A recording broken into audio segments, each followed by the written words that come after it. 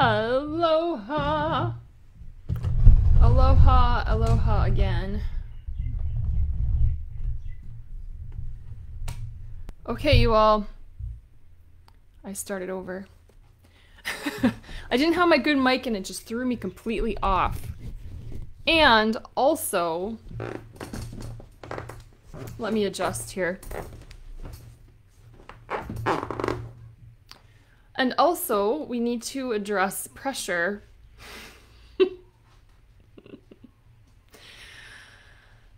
So, I'm going to drop into my heart and I invite you to do the same.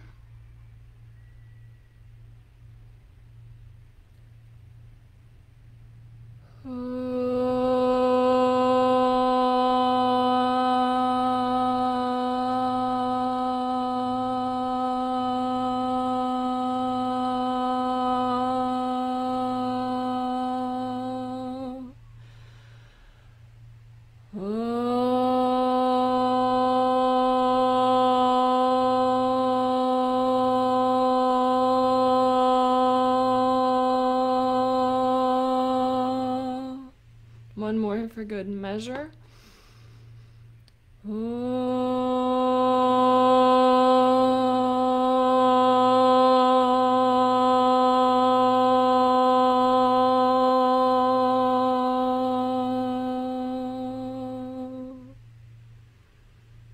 And take a deep breath. And exhale out your heart.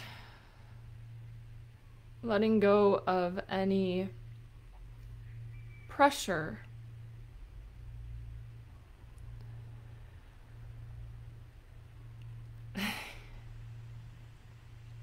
So I'm calling in my guides and I feel Pleiadian light bringing peace. They always come in and say we bring peace. They really know what I need.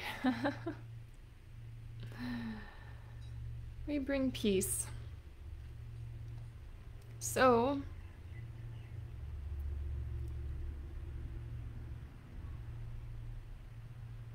I was just waiting for that truck to pass by. So first and foremost, drop into your heart and feel peace.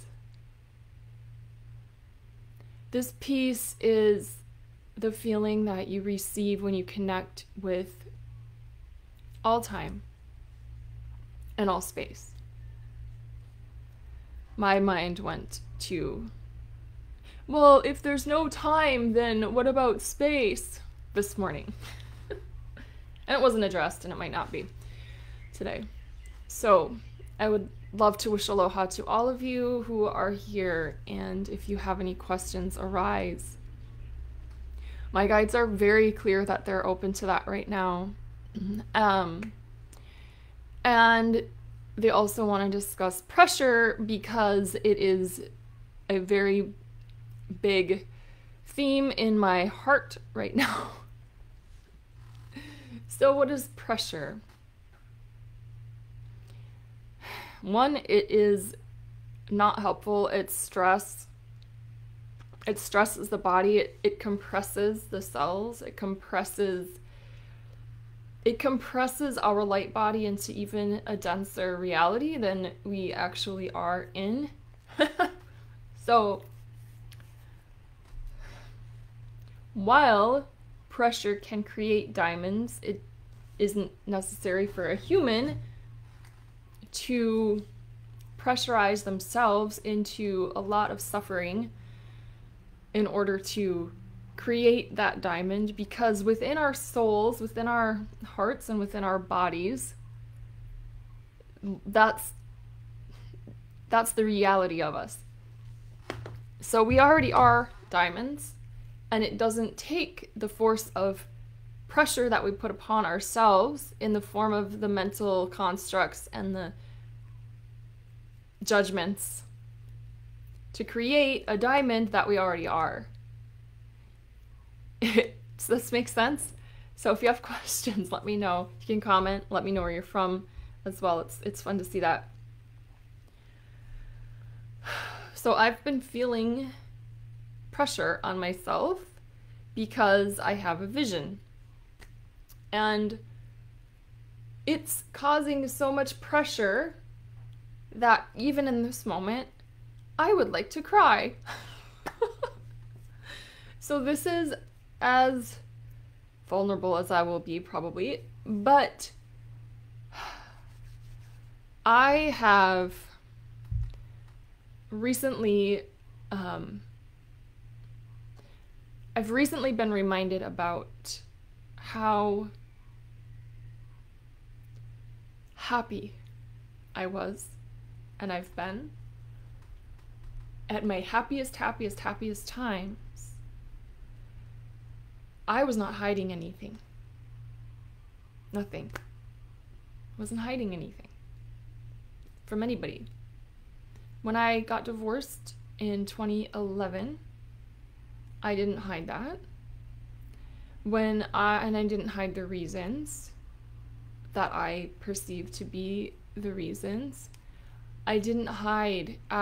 I decided that my wholeness and that my freedom were more important to me than others' perceptions of me.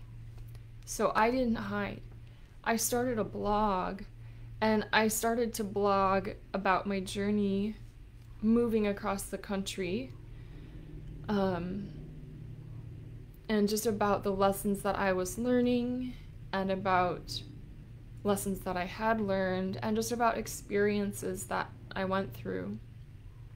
I might not have included the part where a police officer pulled me over in Walla Walla because I was speeding because I needed to get gas because I was almost out of gas. So I was almost out of gas, and I was in Walla Walla, and my GPS, I had, what was it called? A Garmin, because it was before I didn't have a smartphone when I moved out there in 2011. I know, I could have, my parents did, but did I? No. But I still have an iPhone 6 right now, too, so this is just the way I am. I don't necessarily need the newest things all the time. But I was driving out to my new home in Ashland, Oregon, and I was driving through Washington. Walla Walla is in Washington, right? I think so. And I needed gas, so I left the road and I drove along, and my Garmin wasn't really working because the roads were new. So I was just like, I don't know, I gotta find gas. All of a sudden, I see lights behind me, apparently. I don't really remember. It's a blur, right? And I'm just like, oh, crap. And this was the point in my life when I was very, very afraid of any authority. Anytime I'd see a cop, I never sped. I wasn't a speeder. I would freak out. Like, oh no, I'm gonna be in trouble. But it turns out he comes up to my car. It was just packed full of my crap because I'm moving. And I had it packed to the brim. And he asked what I was doing. I said, I just need to find a gas station. And this thing isn't showing me the right roads because these roads are new. I mean, I didn't know that, but it was obvious. And if you have questions, please let me know because I will talk about little stories forever. But he said, okay, well, and then he went back to his car, and I'm sitting there waiting like, okay, I wonder how much this is going to cost me because it's not like I have a ton of money right now.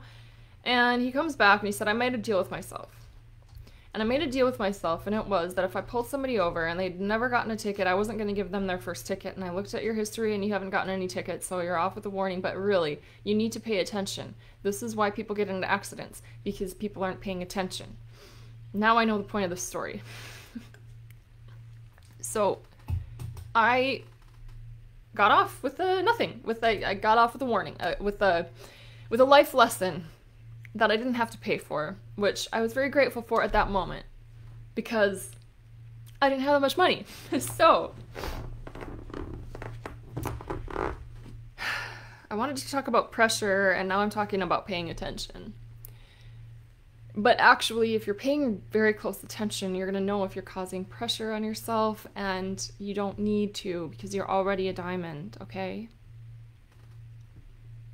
And there are different kinds of pressure. But the kind of pressure we're talking about today is the kind of pressure that makes your heart go like this. The heart go like this.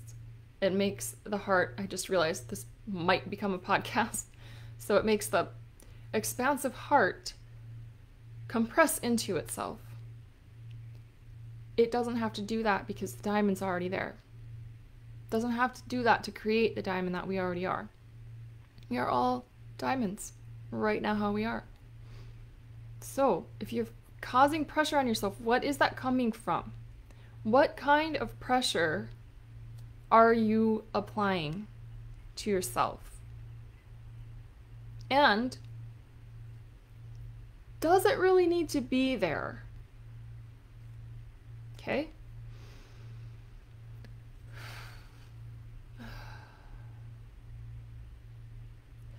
There is a belief in humanity, and we all know this, but they're saying it anyways, that in order to become a good person, or in order to become quote-unquote successful, there has to be a type of initiation where there is suffering. And this is not true. You can have a life where you are a good person, even if you were not pressured by trauma. Even if you didn't fall into an addiction. Even if everything comes to you easily, you can still be a good person. You don't have to have the experience of hardship and struggle to be a good person. So pay attention to your own thoughts and energy and realize if you've made this assumption into an agreement with yourself that because you haven't had as much hardship as somebody else, you aren't able to rise to the height as that person. Or because you haven't had the trauma of somebody else, you can't be as good of a person because you don't have that particular experience in this life, and therefore you can't get as high. There's this strange perception of needing to have a compelling story, and that compelling story has to include hardship, trauma, struggle, unbearable grief, that I've been able to overcome this and that makes me somebody great. Now, that is not incorrect.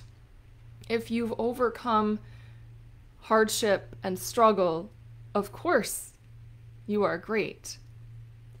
And it's commendable. However, there aren't pedestals where if you've been this low, that means you can get this high, but if you've only been this low, it means you can only get this high. They're not directly proportional. It is always the intention in the heart. And there aren't pedestals at all whatsoever anyhow, because there's not a hierarchy of soul. All souls are literally one and the same. All souls are the soul. So if you are like me and think, gosh, I haven't been through the trauma that other people have been through, therefore I shouldn't come into my full expression of radiance because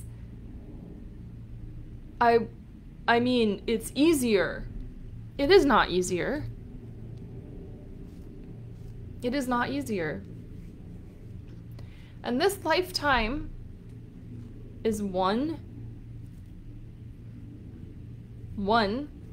out of millions and billions. And there is no time, and all are happening subsequently. So if you are having an easy time in this life, that doesn't mean that you're having a harder time at the same time in another timeline or dimension or alternate reality that's actually happening now. The same soul is having these experiences. Aloha, Kathy. I hope this is making sense to you, because I have, to be honest with you, I'm not sure I'm catching it all. I might have to go back and listen to this again. But it's talking about how humans have this idea that to be great you have to struggle. And it's not true. And it moved into how souls are not, like, it's almost like we have this pedestal type thing where if you've been this low, you can get this high, but if you've only been this low, you can only get this high. And there's not even a pedestal, because all souls are one, and then all souls are operating not only as this being that you are right now, but also within other timelines and realities and dimensions all right now. So past lives are actually right now. Future lives are also right now. Think of it this way. You have an inner child, right? So your inner child, if you go back and heal your inner child, which is simply the impressions, the projections, the experiences of what happened to you as a child. And speaking of trauma, it doesn't even have to be something that you feel would be traumatic right now in your life. Could have caused a great deal of trauma to the child aspect of you. And you continue to hold this. And so while you don't see that trauma as trauma, your subconscious might actually be holding a great deal of trauma. Greater than what you perceive somebody else to be experiencing or to have experienced. The adult mind, your mind now, will look and see other people who have suffered horrible traumas and think, wow, that is horrible, that is deep, that is heavy, that is a huge trauma. It may be true, but that doesn't discount or make the trauma that you felt as a child, no matter what kind of trauma that was, and it doesn't have to be the kind of trauma that you would see now as traumatic. Does this make sense? So you're still pulling that trauma with you. So to heal it, you heal the inner child, you go in and you love the inner child, you heal the inner child, and that affects your now and that affects your future.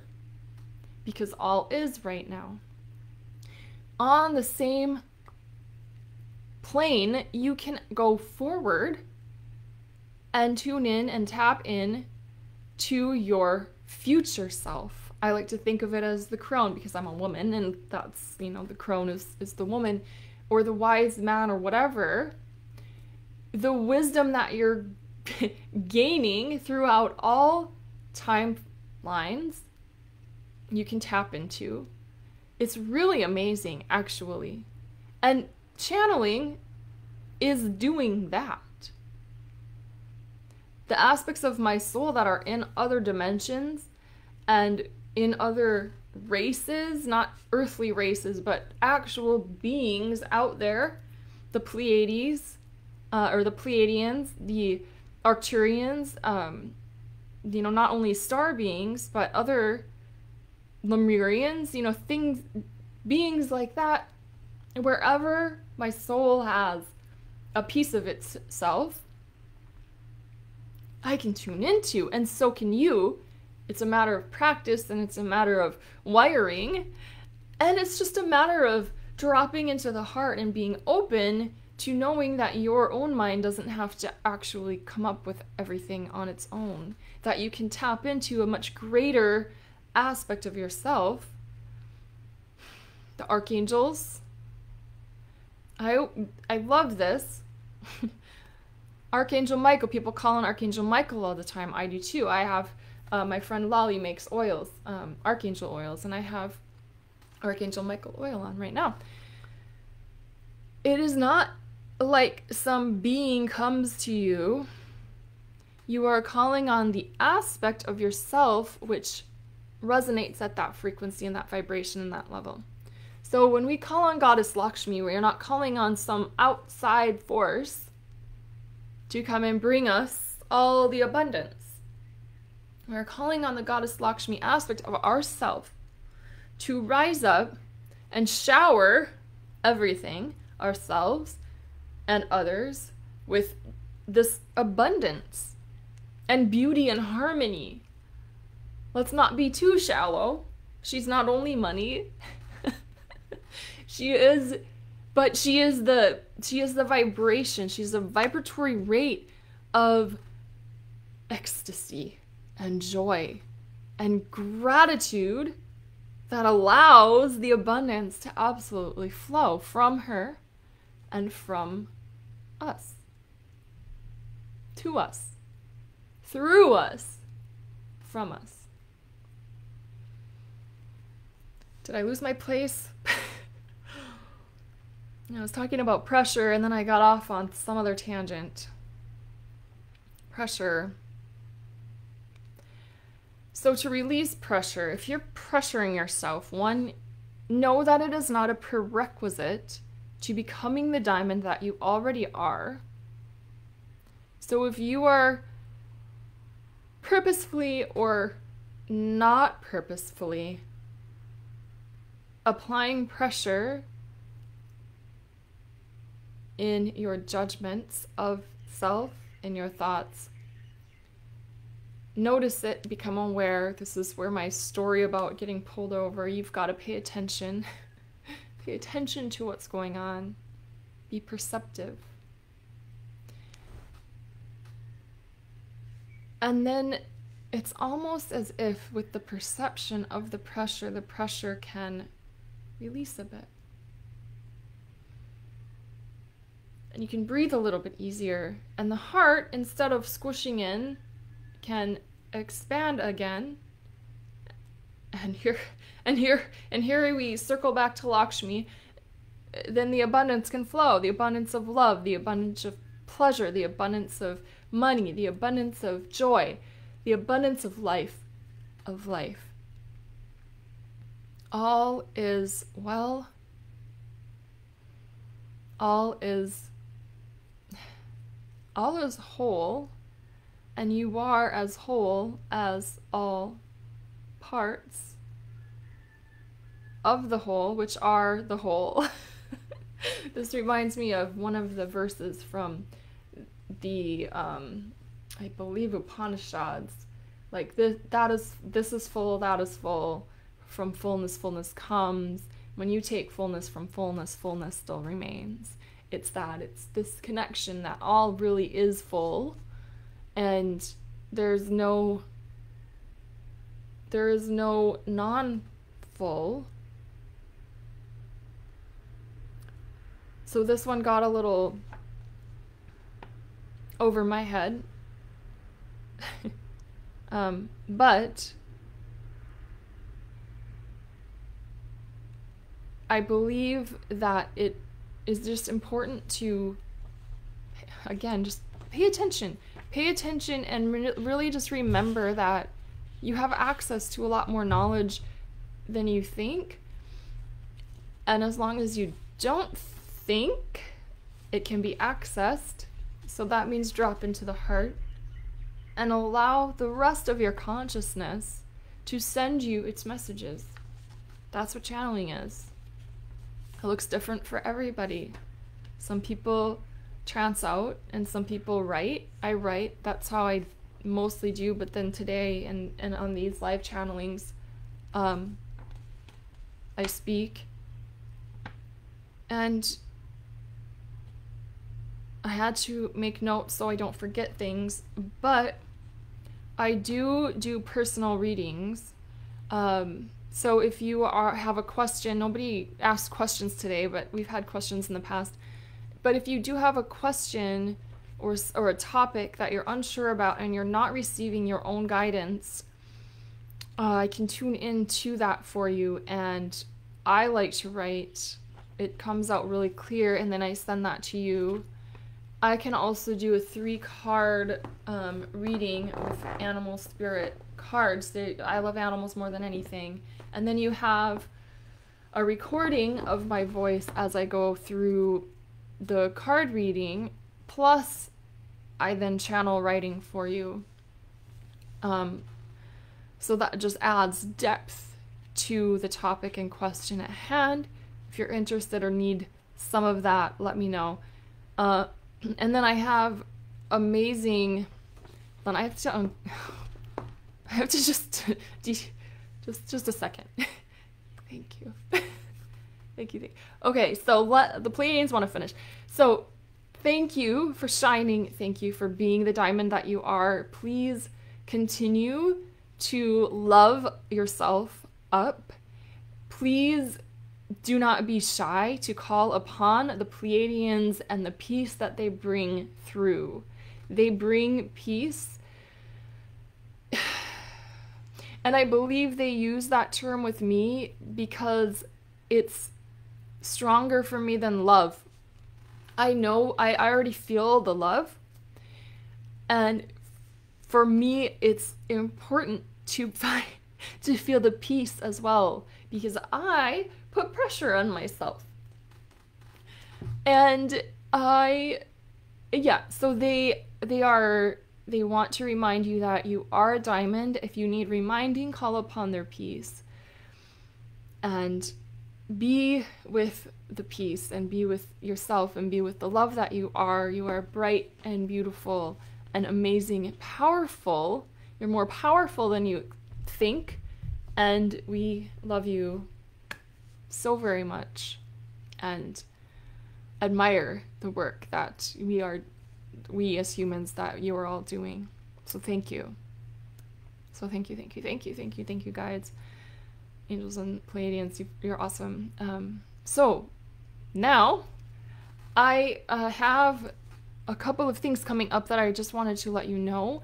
We have a class tomorrow in Wild Radiance Sisterhood. So what is that? Wild Radiance Sisterhood is the place to go if you've ever felt like you've lost yourself to the shoulds of society, or to this kind of human conditioning, and we lose our souls, especially as women. So yes, it's a sisterhood, and it is all women in there, anyone identifying as female, and we have activities, that's a weird word, but we have classes and we have ways of connecting back in with our soul and really honoring its energy, its light, its diamond essence.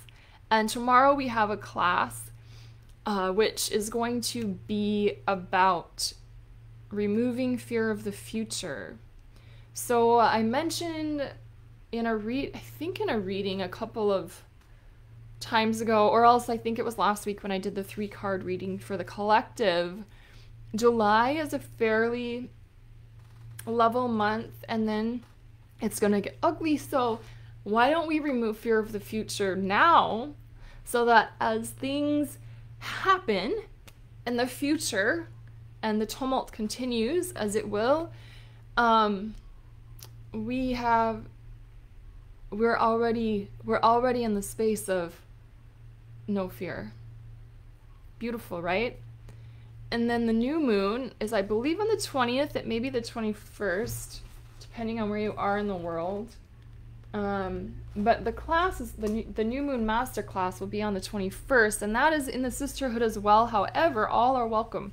So if you want to try something out before jumping in, the Sisterhood is $25 a month.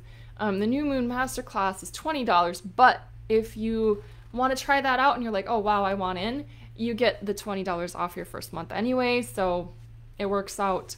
And then you get those all Soul Sisters, all members of that, receive all of the New Moon Masterclasses for free as well. So it's really magical. It's a really magical space. You're welcome to that. And the New Moon Masterclass is going to be a lighted house. It is another new moon in Cancer. Cancer is the soul, like the soul message or the soul phrase of Cancer is, I build a lighted house and therein dwell. And so as we move into some more craziness, we are going to build ourselves as a lighted house and dwell within and shine out. And that is what the masterclass theme is this month. And again, that's on the 21st, which I think is next Saturday. No, it's next Tuesday, I think. Yeah, next Tuesday, or I guess not next Tuesday, but the following. So those are my announcements. I've got to really ground. If you have any questions, know that I'm here just about every week, unless something from the Sisterhood overrides, because I do healings in there and I do, and I use the moon. So if Friday falls on a quarter moon or a new moon or a full moon, this live channeling will be overridden. But I am here each week and every time it's different. But yeah, I'm really grateful for all of you here live or replay, and I hope to see you again. Thank you, Kathy. I'll say aloha to you and all of you. Satnam.